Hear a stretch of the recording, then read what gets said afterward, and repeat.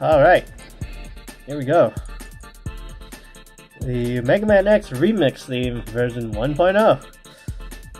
Got a little extra time today, and next thing I know, I'm already finished with all the basic stuff that needed to be done, and launching.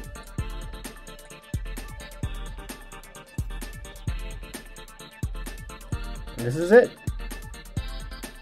This is it.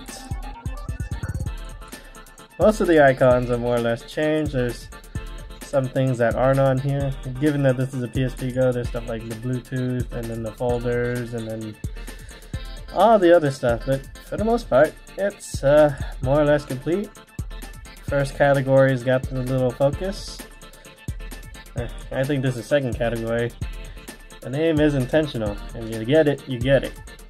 Yeah, there's the focus for the first category icons. Looks great.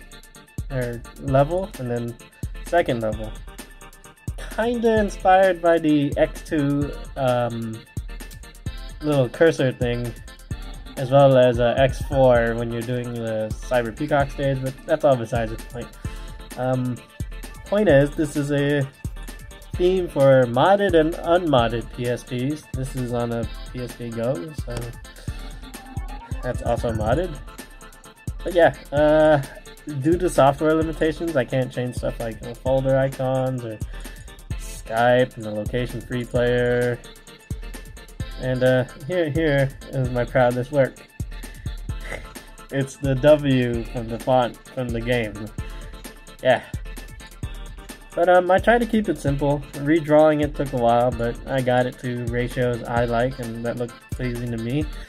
To download this, it will be in the description. Other than that, yeah. This was inspired by an older Mega Man X theme from like 15 years ago. It's called Neo Arcadia. I'll link a video to it in the description and maybe somewhere in the corner, but thanks to that video and me not being able to find it after a couple hours of trying to search for it, I decided to make a theme faithful, kinda sorta, to the first X game and its remake, Maverick Hunter X.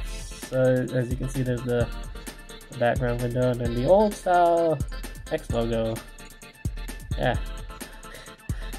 So it's a bit of a mishmash, including with the Maverick Hunter symbol in the background. Kinda looks like I'm accessing some kind of computer I shouldn't be accessing.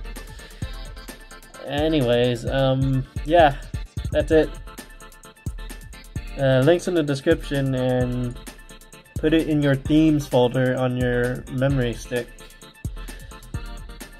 And that's really about it. Just download the theme, put it on, and have at it. One day, when I have more free time and trying to do more research into this, there may be a 1.5, maybe 2.0 with the actual sounds. But until then, this is where I'm satisfied with it. All the basic icons needed to be where they need to be, save a few, being on the PSP Go. It's a little different on 3000, the other PSPs, the 1000, 2000, 3000 series. And of course, gotta have Mega Man X on here.